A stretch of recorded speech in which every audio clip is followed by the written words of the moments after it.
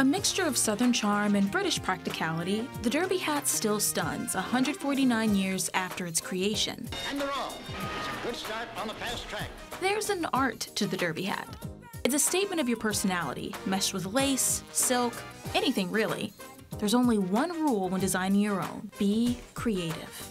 No one knows that rule better than the women who founded Chapeau. Welcome. Hello. You must be Jen. I'm Jen. And Carla. Every time we're designing a piece, whether it's from our own inspiration or it's from a customer's inspiration, that they've asked us to bring it to life. Jennifer Lofton and Carla Coriel thought up the concept of Chapeau after an annual trip to New York. The Broadway plays and fashion exhibitions got them thinking, what if? What if they could create something as beautiful and moving as Moulin Rouge? In about 30 minutes, the whole idea was fleshed out, and our soft launch turned into a speeding train. That has brought us here. Now we're about 2 years in. 2 years in. Okay, so this was 2 years in the making. Where did you come up with the name? What does it mean? So chapeau is actually the French word for hat. Oh. We thought it was perfect, you know, here in Baton Rouge especially, everyone likes to spell things like Go Tigers with E-A-U-X. So chapeau captures the hat piece of our work, but also I feel like it really encapsulates our context here in the Baton Rouge and Louisiana area. It also makes it sound very fancy. And so Chapeau was born. First, Carla and Jen started with making festive fascinators from materials like feathers and hot glue, the fun stuff. But then the craft became more serious, sophisticated, and it attracted the clientele to match. Carla says they made close to 250 hats their opening year, and that was just for one event. Did you think that Chapeau would grow to the size that it is now?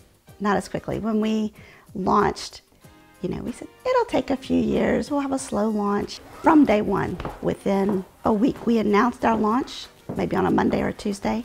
By Friday, we had an interview. It never got slow. It was more manageable. They had people at tea parties, weddings, birthday parties, or somebody might be having a white party, so they want a white fascinator to go with their outfit. It's just nonstop. Both Jen and Carla used baling and silk imported from London to create a more upscale product, attracting women from all over the country, even actual Kentuckians going to the Derby. So we live here in Louisiana. How many people pay attention to the Kentucky Derby, and why did you think to include this in your brand? Well, anytime you're going to talk about hats, you're definitely going to think about the Derby. I feel like the Derby is sort of the Super Bowl of hats. Next to maybe Easter and Mother's Day, Derby would probably be the Super Bowl of hats. And you'd be surprised at how many people in Baton Rouge and Louisiana really are invested in the Derby as an event. So there's charitable events that use the Derby as a theme on the actual Derby day. People have local Derby parties with their friends in their neighborhoods, and they get pieces from us. And then also we've had, by now I think, close to 50 of our pieces have gone actually to Churchill Downs to be there for Derby weekend. Each hat can take anywhere from a few days or weeks to finish, hence why Carla and Jennifer take so much pride in each one. So these are items that you really cannot get from vendors in the US. So that's why for a custom piece, people typically order 4 to 6 weeks in advance. So if we need to order materials that especially match their vision, we have time for those to come in. All right, and this one is this is a very fancy looking hat. It makes me think of the royal wedding, something that Princess Beatrice would wear. And Carla designed this one. It's extra special because the botanical piece is detachable. Yes. That's another thing that we really like to do a lot of, is extra features that someone hasn't asked for, but they just bring our heart joy.